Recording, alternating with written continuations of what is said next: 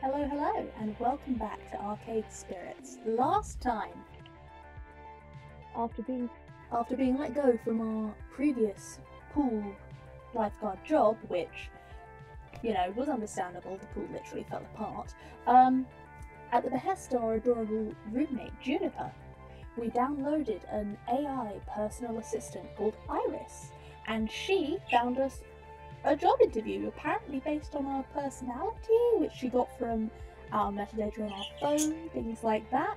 She's promised not to share it with third parties, I'm sure. This will go fine, and actually, things are looking up so far. So, without further ado, let's continue. The bus drops me off, oddly enough, not very far from Juniper's office building, although my destination isn't nearly as upscale as that.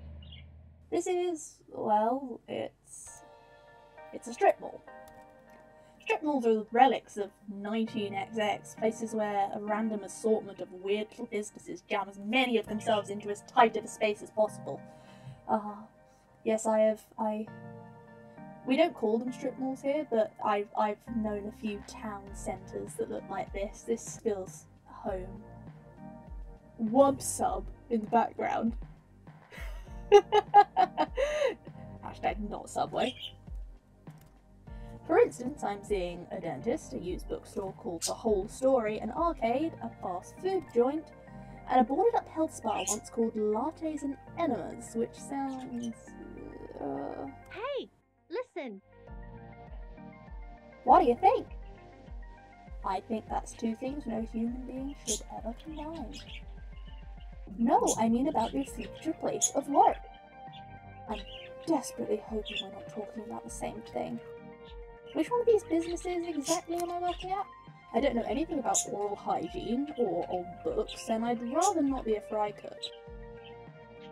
I mean, I would work at a bookshop, but this Louise of 20XX is clearly a technological person. The one in the middle, silly! What, behind the arcade? It is the arcade! Who would have thought it? Huh. Trust me on this. I've referenced and cross-referenced your personality details, personal history, and social media connections. This is your dream job. My dream job? Really? 99.97%. I should probably explain my confusion. Arcades are big business in the entertainment sector. Pro gamers are celebs, 5-star arcades are social hotspots. It's always been popular with the mainstream. But, well, restaurants are popular too, right? And for everybody who opens one hoping to be the next Iron Chef, a dozen more shut down in failure. Arcade competition is fierce. Paydays range from peanuts to gold, and sure, those who make it can secure fame and fortune, but those who don't, well, no wonder Iris sees this as a dream job. Video games weren't always this popular though. I read an interesting article about it once. Back in the year 1980X, we narrowly avoided a serious industry crash, which would have left video games the kids' toy fad like hula hoops. No mainstream acceptance. For instance, one of the factors could have been a terrible game based on a kids' movie about a cute alien visitor who wanted to phone home. If this game was complete poop butts, like poop from butt, and massively overproduced, it would ruin video games for years. Fortunately, cooler heads prevailed, that game was delayed until it could be developed properly, and the crash was averted. The crisis only exists in theory now. Huh. I'm gonna have to look at, what sort of, real life thing this is mirroring, because I don't know very much about this. Sometimes I wonder what it would be like for people in the darkest timeline, where everything went wrong. Really, the darkest timeline? The darkest timeline you can think of is one where video games are not considered cool. Are gamers considered nerds and outcasts? Are arcades vanishing points of nostalgia? Mind boggles. But make no mistake, as popular as they are, the arcade industry is a dodgy, risky prospect for a job. Plenty make a run at it only to come up short. Considering Iris was tasked with getting me a job I'd enjoy and could keep more than a few months, this left me a bit confused. Iris, just simply say no. It's an interesting prospect, but I mean, are you sure about this? You say you're 99% sure? I'm reckoning she's going to correct that to 99.97. 99.97%. Yep. Can this be like my lifeguard job though? Satisfying, but short-lived. This arcade doesn't exactly look like a 5-star, and it's no Deco's Palace, that's for sure. And to be perfectly honest, I haven't set foot inside an arcade in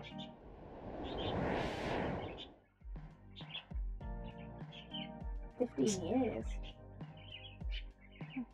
I remember really enjoying arcades when I was a kid. I wonder why I stopped going to them. Ooh, repressed memory time.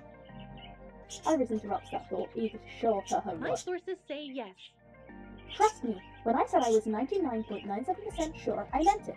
That's not some arbitrary number. I'm designed to be a bit silly and whimsical, but my math is deadly serious.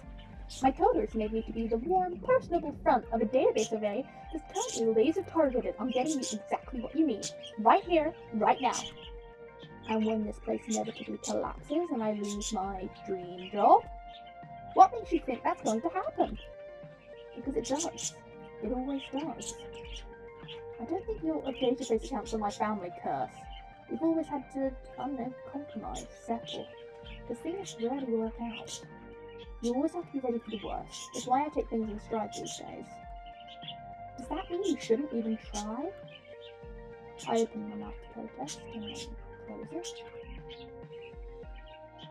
As often as my life tends to crumble out from under me, it's not like she was wrong. I still had to try. I mean, what the hell, why not? Buy the ticket, take the ride. That's what I told myself when I walked out the door this morning, wasn't it? No matter how risky, I owed it to myself to jump in with both feet. And when it all came crashing down, well, I'd recovered before, I'd recover again.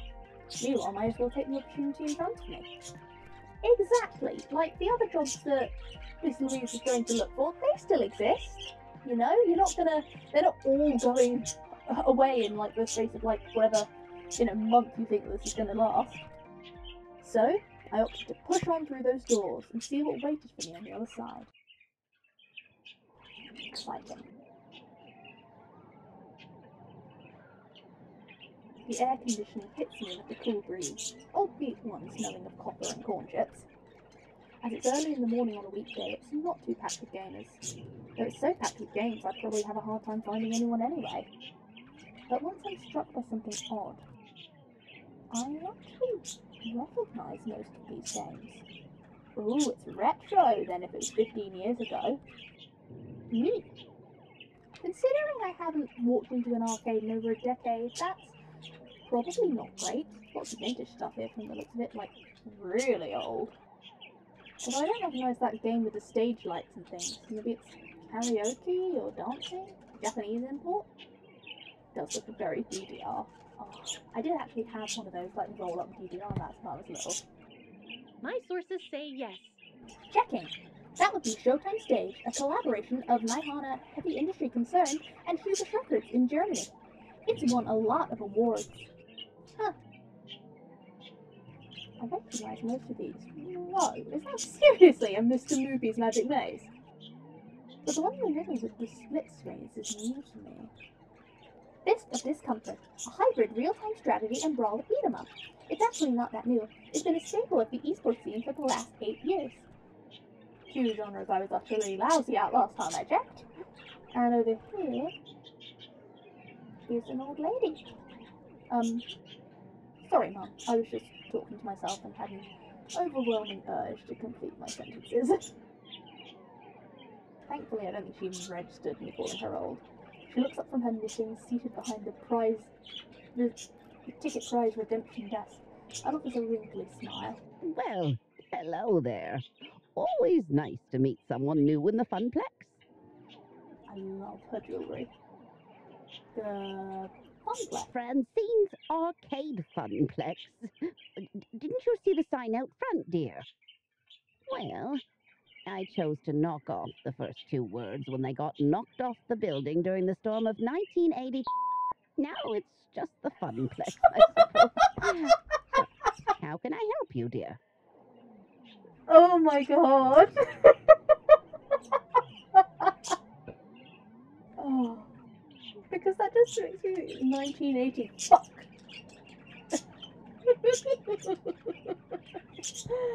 Oh dear. Oh dear. A genie in my phone set up a job interview for me. A magical space fairy or something that lives in my phone told me to come here to find my dream job. Hello! I'm a magical space fairy, apparently. I half expected her to send me packing. Pretty impulsive of me to just talk about Iris like that. But she took it in stride. Well, hang on a minute. There's... Even today you have, like, people, like, said, oh, where did you hear about this job? That doesn't seem too impulsive to me. My, oh my. What they can do with technology these days. I really do marvel at what amazing things young people have in 20XX. Although I'd simply love to take the sledgehammer to those blasted video game consoles that eat at my bottom line, she said with such a kind-hearted and warm smile. Please, call me Francine. As in, Francine's Arcade Funplex. Get it? I Actually, get it. thinking about it, I suppose we were originally Frederick's Arcade Funplex, named after my dear departed husband. Sadly, he died peacefully in bed some years ago. Oh, I'm sorry to hear that. No, don't be. He died doing what he loved, having intensely physical relations with me. Okay. That's information I needed to know, yes. And you are? Louise, Mom. Very well. Shall we retire to the office to conduct your interview? I'd carry on out here, but it is rather noisy, isn't it? Yeah, about that. How do you deal with the constant noise anyway?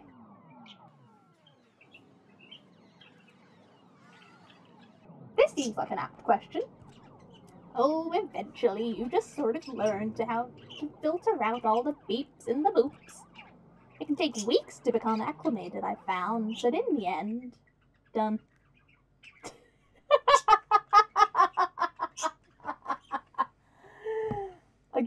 Again, very accurate, very real. I can kind of like, unless I'm like feeling overloaded or something, I can just sort of like very much filter out conversation, noises, things like that. She quirks an eyebrow. Well now, that's faster than the others. Not bad. So, shall we see what you're made of, This way, please. Francine leads me down a back hallway past public restrooms and into a door marked employees only. It takes all my restraint not to point out the extraneous apostrophe. Again, I wouldn't point it out in real life, but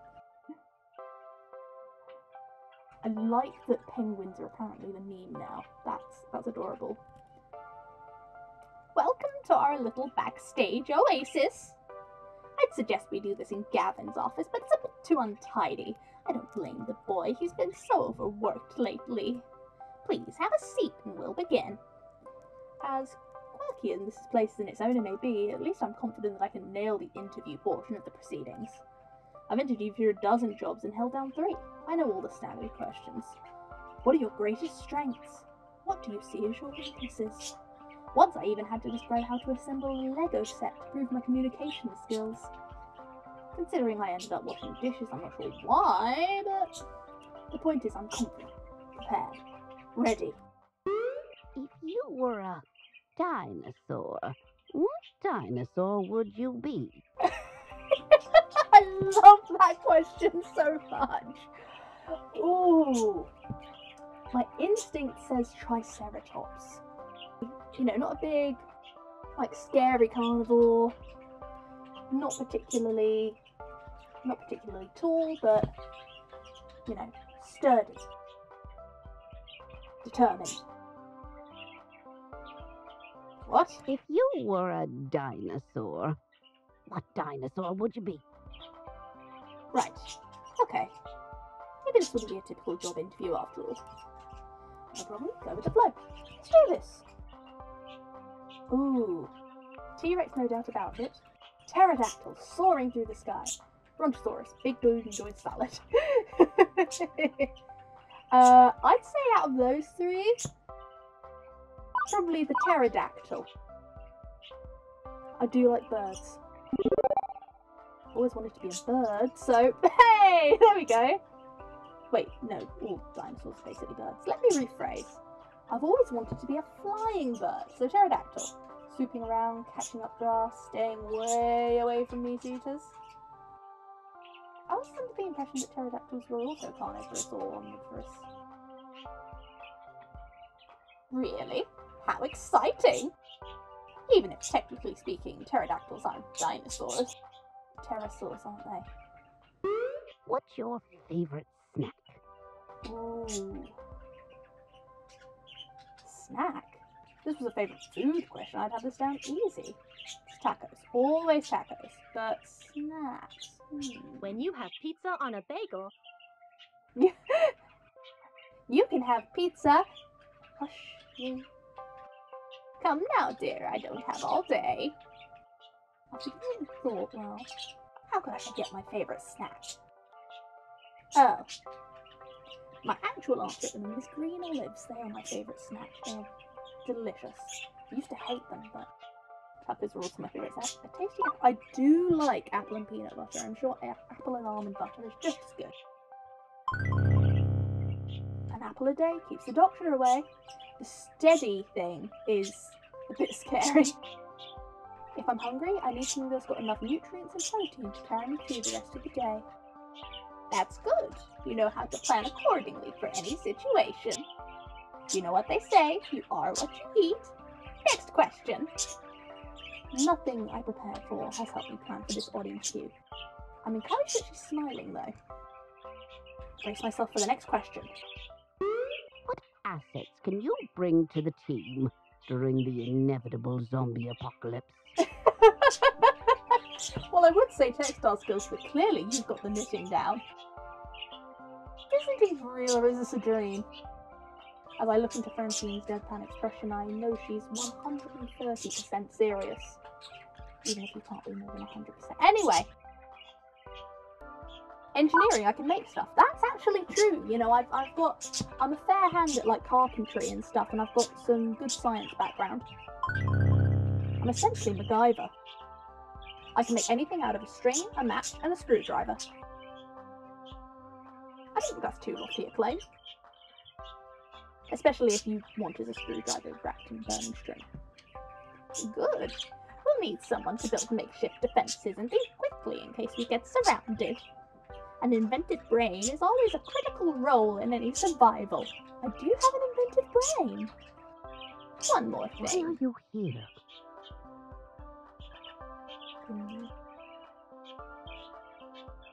The question is so simple and almost actually relevant to career planning that it takes me off guard.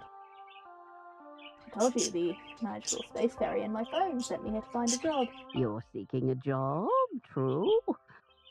But that doesn't really answer my question, does it?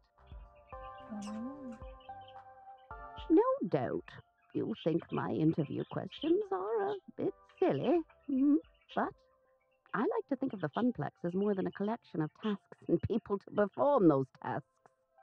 Most folks my age opening arcades at that time saw it as just another way to make a quick buck. But, well, I saw it as something else. Something more than a way to make a large pile of quarters. And I expect you'll find the others working here see it as something more, too. Everyone has a dream they're chasing, dearie. And for my friends, it lies within the Funplex. Now, if all you want is a paycheck, I can provide that. But the last fellow in your position, that's all he wanted. And he didn't last long. So I ask you again, why are you here? To be honest, I didn't have a better answer than why not? Buy the ticket, take the ride. That's what I told myself. I wouldn't cut it here. I needed to actually think this through. To be honest, I don't know. Not yet. That's close. I'm looking for hope. I haven't had much lately. I'm tempted by that. If I don't dare to take risks, I'll be stuck. I understand that I'm not whining or looking for pity, but my life has been a complete mess for over a decade, in and out of jobs, taking what I can get, settling, compromising.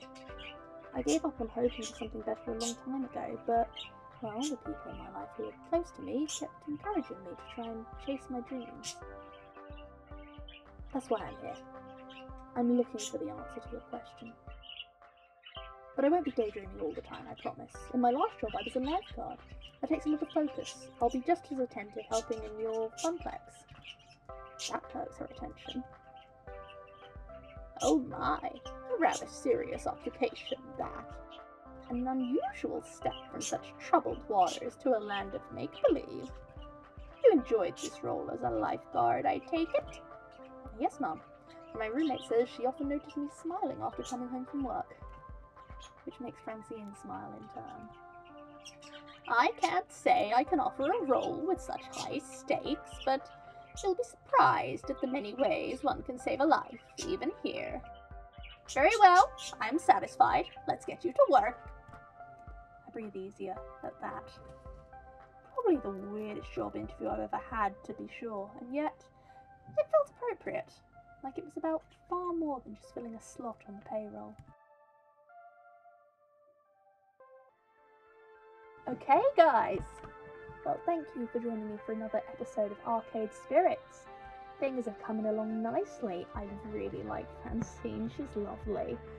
And I'm excited to see on my new job at the arcade, the funplex even, what mysteries and what hope may unfurl. So, if you liked it, please give this video a thumbs up. Feel free to comment below if you have anything nice to say. And subscribe if you'd like to see more of these in the future. Either way, I hope that you have a lovely day, and I hope to see you next time. Bye!